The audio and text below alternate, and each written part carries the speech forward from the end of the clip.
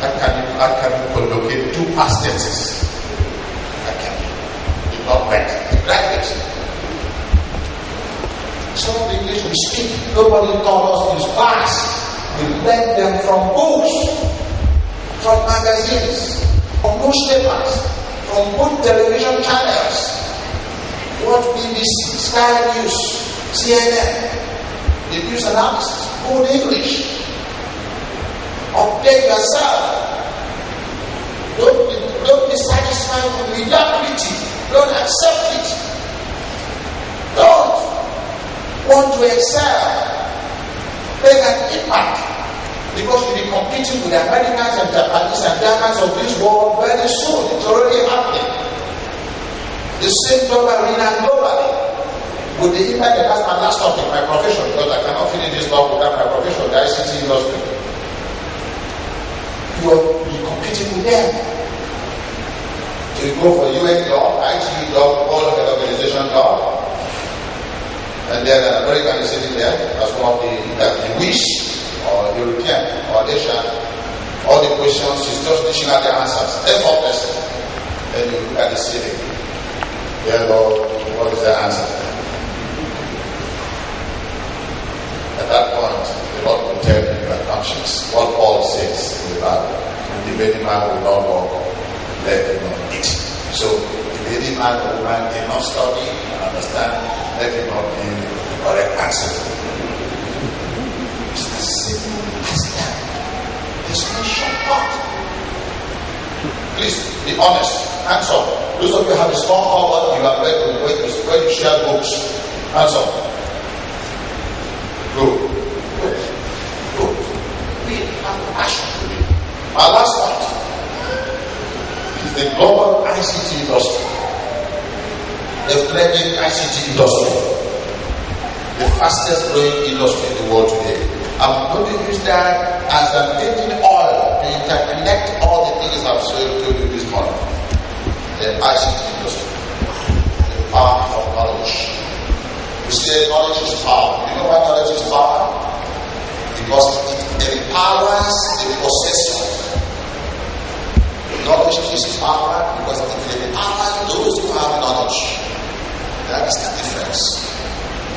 Very soon now, the world will be split between the have-not caused by knowledge, deficiency, and those who have. How many of us here have internet access? Either by a BlackBerry phones, or we go to cyber cafe, or computers at home, or computers in the office. Hands up. Please bring a hand up to some statistical analysis. Please give us a round of applause. This is good. How many of you have fast internet access? That's high-speed internet access. Hands up. Let me tell you what I mean by high-speed internet access. When you go to a cyber cafe, or you have one small laptop and you want to access browser site, when you double click on the site, because of the low speed, we say plug and pray. Yeah, Lord, let it load. Unlike plug and play. So when you plug and play, click, it's already there. Alright? Before you even remove your forefinger, the site is already loaded. How many of you have that kind of experience? Daily. You see, only one or two hands. Good. There's below one. There's main one. Have you heard of main one before? How many people have heard of main one cable? You see? So, there's broadband internet, not your fault. It's about to come into the land, hinterland. US, Europe to Africa. Main one, low one, MTN, WAS, SAT3. By fiber, by God's grace, the federal government announced, I think last week, 774 local government to have broadband access. Obama talked about this in 2008. The Canadians, the Americans, they are far ahead. You know the reason? Of all the factors of production, land, capital, labor, entrepreneurial skill, the most important now is knowledge, data and information. Knowledge, what you input into productivity. I want to put it differently. The speed and ease with which you access knowledge on the internet, and the speed and ease with which you translate acquired knowledge into productivity locally is what gives you a competitive advantage in every field of human endeavor. That is, I want to put it this way. Internet is a click to abundance and a click to wealth. The issue is good use of the internet. Forget about the negative imagination about the internet. For sure, it's a tool. It will be abused. The same printing technology that they use to produce Ghana newspaper, Daily newspaper, Time magazine, Newsweek. That's the same technology that is used to produce Penthouse magazine. The same technology used to produce pornographic magazines. Would you say because of Penthouse and pornographic magazine that Newsweek and Time magazine and this and Guardian are bad? No. Or you have been a team. Look at the difference we have now. So do not confuse the abuse of the tool with the goodness of the tool. Man is God's crown of creation.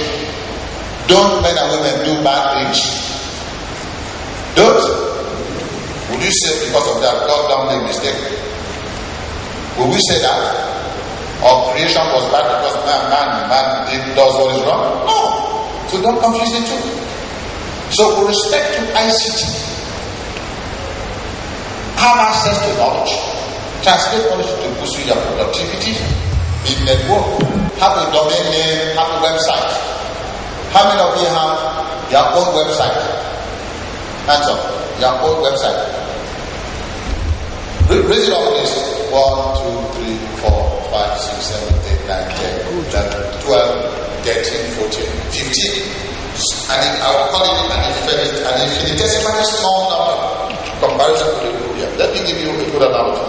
My full name is Emmanuel Ekuwe. That's my full name. Now, as you see me, I am localized in this space. So this is my physical presence. Okay? If you want to see me, will somebody in the other see me now?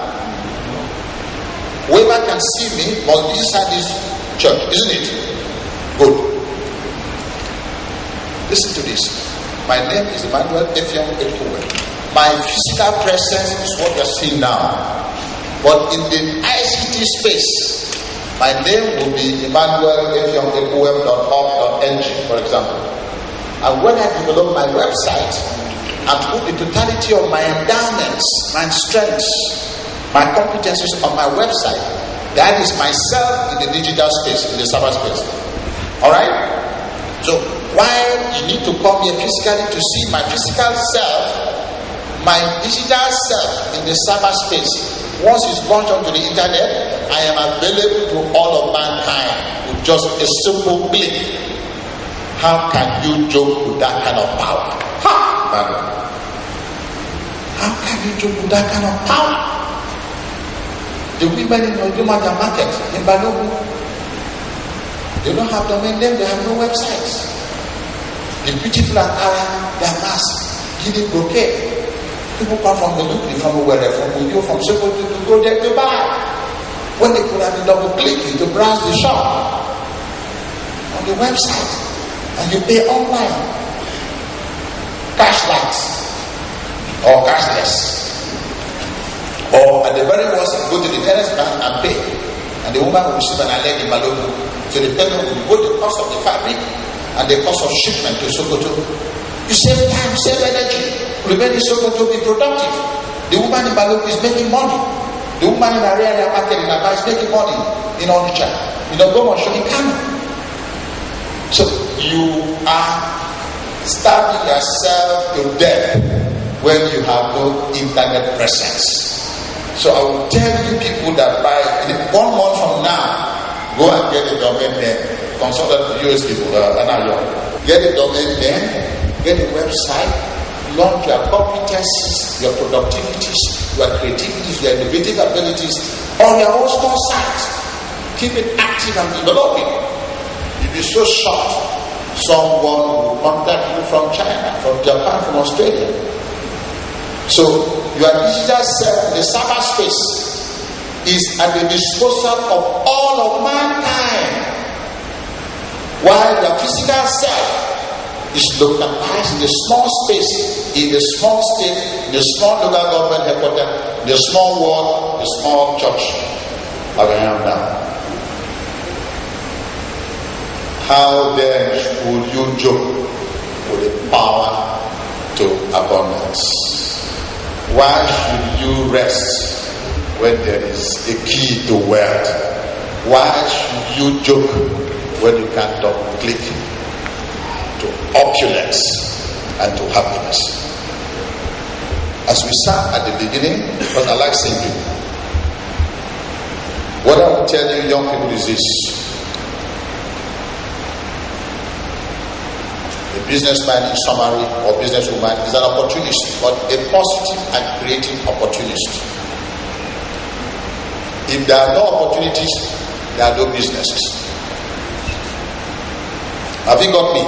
So if you want everything to be rosy, then you can't do business. I hope you're understanding me. If everything is perfect, then it's too late for you to be a businessman or woman. It's only when things are not yet right, when a lot of things that see some loopholes, you take positive advantage of those loopholes to make money. But there must be peace. Like I learned from the same US people, when they came for a talk, Mr. Bob Langley came to give a talk at the CTO, one of the CTO events, and he was giving a presentation on security. He said, gentlemen, you know what? Money is a coward. Look at me, I was wondering, why is this guy making this step now? And he said, money is a coward. He said, do you know why? Nobody answered. And he said, you know why money is a coward? He said, no. He said, he would never go to where there is violence. No investor will go to where there is kidnapping. No investor will go to where there is cultist activities. No investor will go to where they kill 40 students, 35 students, mention them by them and they shoot. No investor will go to where you have burglary and armed robbers and hired assassins. So money runs away from insecurity. Money runs away from violence. That's why he said money is a coward. But I will call money in that context a smart coward.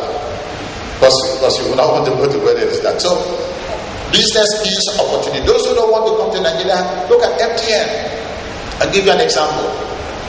1999, 2000, Obasanjo, LSP, where everything set for GSM function. Woo! Nigeria? No, how can you go there? Vodacom.